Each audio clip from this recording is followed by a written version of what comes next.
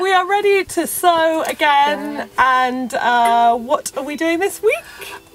We are doing, I'm very excited, we are doing the Rosa dress by Tilly and the Buttons. Yeah! And it's also a shirt, and I'm going to do the shirt version. So we're both doing a different take, which is good. And should we show them our fabric? Yes. Yeah. Okay. So this is my one. This is like not my main fabric. This is my toile fabric. She's being very good. She's I'm being really good. Because usually I'm not into ditzy prints. I just love it though. I hope it's a wearable toile because how cute is that? It will make such a lovely dress. If it does fit, then yeah, I'll probably wear it. And I got this for free. I got this at the swap for the Great British Sewing Bee. Oh yes. Yeah. So thank you whoever donated this. It's being used. Yeah, yeah, that is really and there's loads of it. What, like 4 meters? Loads. Yeah, if not more. Yeah, it's quite narrow, but there's lots. Yeah, perfect. And I've got another car boot find last weekend or the weekend before at Battersea Car Boot. This lovely, I think it's a chambray. I think it's basically a cotton mix. Might have a bit of linen in it. It looks like, yeah, I don't know. I would say it's a linen cotton mix. We're going to have to burn it. Basically, we will burn a corner and find out what it is. For people that don't know about that, and just think we like burning fabric, I've never actually done it before or seen it, so I don't know very much about it, but apparently if you burn a corner then you'll find out if it's real. Yeah. So if it's man-made or smell natural. Like hair. If it's natural, it will smell like hair, like kind of natural. Yeah. If it's man-made, it will smell kind of plasticky and it will be harder and you can tell. Okay, alright, so we'll do the burn test with this. And it's just kind of grey, charcoal and white striped. And I'm going to make the shirt version with, I think, black piping. Are you doing piping? No, because this is a bit too busy for piping. Yeah, I think piping would be a bit too much, but for my other one, I'm going to add piping because the lines are so lovely. I know. Yeah, Tilly, it's a gorgeous pattern. We both absolutely love it. And we've been tracing. Yeah. So we're both exactly the same size again. Which is amazing. It was like definitely grading everything. We were meant to like sew together. Yeah, it's so perfect. So we got everything traced out, all neat and tidy. So we're going to start cutting out our fabric.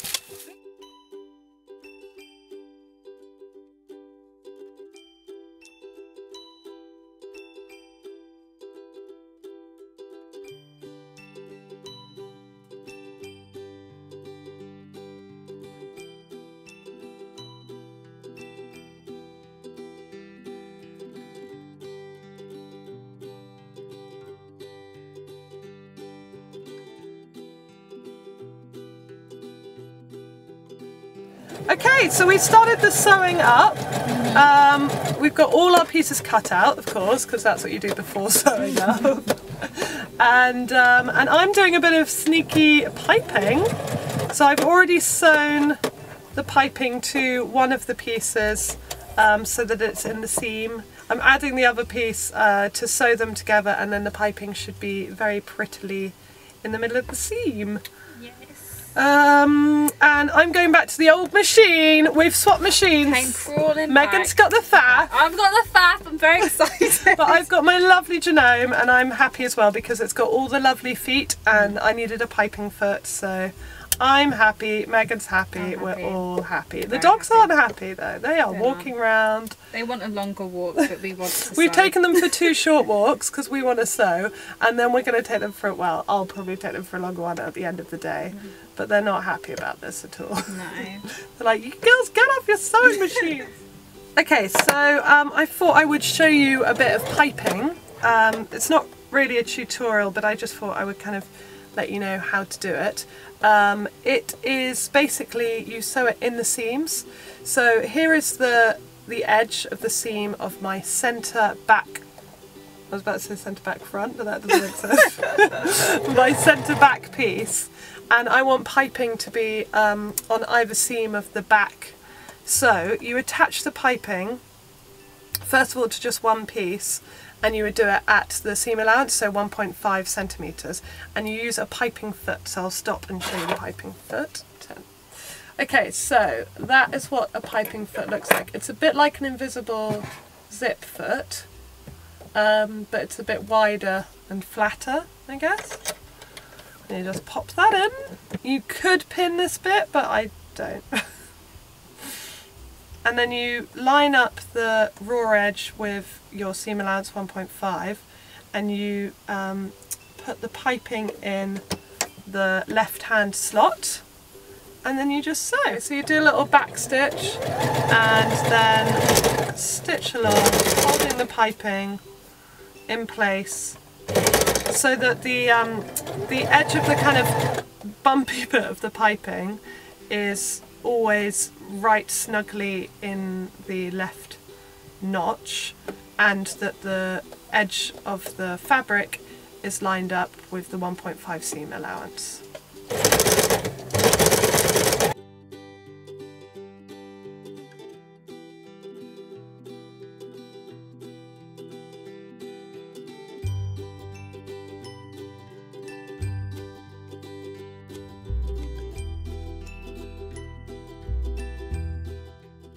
And then back stitch at the end, and there is the piping. So it's attached in the seam, and then so you would get the other bit of fabric, so the side back, and you would line it up as usual, find all the notches, and you would just pin it and sew it as usual, but you use the piping foot and you still keep that notch of piping going through the notch of the piping foot. Hope that made sense. So now I've got the centre back pinned, and I'm going to put it back in my sewing machine. Okay, so you thread the notch of the piping back in the left hand notch of the foot. I need more words for things. Really do, I need more describing words. There we go. Little back stitch.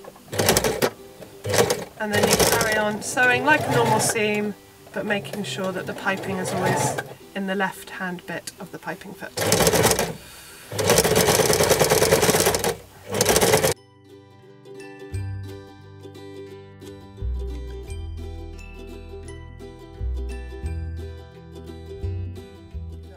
So there we go. So the centre back seam is piped, so it will look lovely. Hi everyone! Hi! Okay, we're at day 2 of the Rosa shirt. Yeah. So I'm making the shirt and Megan's making the dress. Yeah. Okay, so every time we make something, we learn things from it, which is what sewing's all about, and I think you'll never stop learning. What we have mostly learned this time, making our lovely Rosa shirt and dress, is to label all the pattern pieces. I've never made a princess seam thing before, but some of the pieces just look exactly the same. Well, they really do, and also we both have fabric that isn't a very easy to tell right or wrong side. So not one, but both of us ended up with 2 left sides without even realising until the end. And we're like, oh, this doesn't work. So a lot of unpicking has happened, but it's all down to the labelling. All we should have done is, as we cut out our fabric pieces and unpinned them from the pattern, is write on it what the pattern piece was, and or labelled it in some way. And we didn't, so it's our fault, and totally we're learning from our mistakes, and we won't do it again. We'll so do it again. Yeah. Shortcuts aren't shortcuts. Exactly. And so yeah, no, we're getting on quite nicely. I'm putting the shoulder, we're both doing the shoulder seams. Yeah. So we're both joining our shoulder seams, and then we've got facing to do. So our sewing entertainment today is Flight of the Conchords. Yeah. So I've decided that I'm the rhinoceros. I can't say it. And I'm the hippopotamus. And your rhyming is bottomless. Yeah. Okay, so anyway, seriously. We are doing our collar stand, so look at the pretty collar! It's all piped. Isn't that beautiful? It's so cool. It is. We are we're loving our collars. Yeah. Okay, my hair's all done. I'm about to cut all my hair off and then this won't be a problem. There we go, like that. And now we're sandwiching it in between, what are these bits called? Undercollar. Yes. We're sandwiching between our undercollar. I'm trying to work out quite how to do this. I'm a little bit confused at this point. I'm going to turn off the camera and try and work out what I'm doing because I love the way I'm like, I'll show you what I'm doing, but I have no idea at the moment. Neither of us have made a shirt before, so this is a really new thing for us. Alright, we'll work it all out. See you in a minute.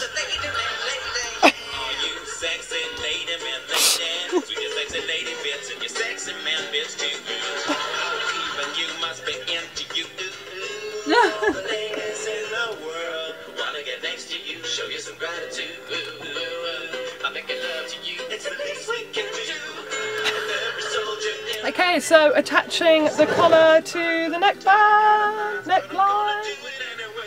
Touching the collar. What's the to flood of the carcass? Alright, we're pinning up the sides. Yeah. Well, I'm still on my sleeve. The most exciting bit. Oh, sorry, you're still finishing your sleeves. Sorry. Yeah. Okay, I put my sleeves in like a good little girl, and we are about to basically get to trying on stage, which means there's going to be a lot of the best very bit. soon. And that's about all we have to say at the moment. Hello! Hi! Right, we're on day 3 and we're near the end of our Rosa shirts. You are sewing up the side seams. I was just thinking our continuity on these videos is awful because my hair's completely changed. I'm just loving this I'm loving Gabby's one. It's so gorgeous. I feel like you should be sitting here so they can see it. No, don't worry, they'll see it later. You will get to see full views of it later. The piping, I mean, I was a bit about the piping, but seeing Gabby's version totally changed my mind. It needs piping. And I think the collar piping is my favourite. Again, I was like, collar piping, but now I'm like, collar piping. So neither of us decided to go with the sleeve tabs because we just don't really rock them. So Tilly's just brought out a bonus sleeve pattern, which we just missed the boat on, but we'll have to do it next time. Yeah, for my next one, I'm definitely doing that. Because she's doing proper cuffed sleeves for her bonus pattern. And it's only 9 pages. I had a look. It's 9 pages print out, so not that much to take together. Right, well, I'll do that for the next one. But we'll do you a little twirl in a minute. We'll show my you side seam is almost done. All right, we're getting to the try on. So you start trying on without me, Miss Megan. Okay. We're trying them on. Yeah. I know I'm trying it on over my dress. I've got a little vest. Busty. You know what? Gabby's busty. I'm back heavy. There might be, because me and Gabs are the same size for different reasons. I think mine's just a jacket. It's a really cool jacket. So I think we both need a bit of a bust adjustment. Yeah. But other than that, I'm so happy it fits on the shoulders. The shoulders are definitely my point of... Yeah, no, they do fit quite nicely on the shoulders, actually. It's a really nice shoulder fit. But this is usually where I'm not so good with shirts. I like the length, like the 3/4 length for me is just almost a full sleeve.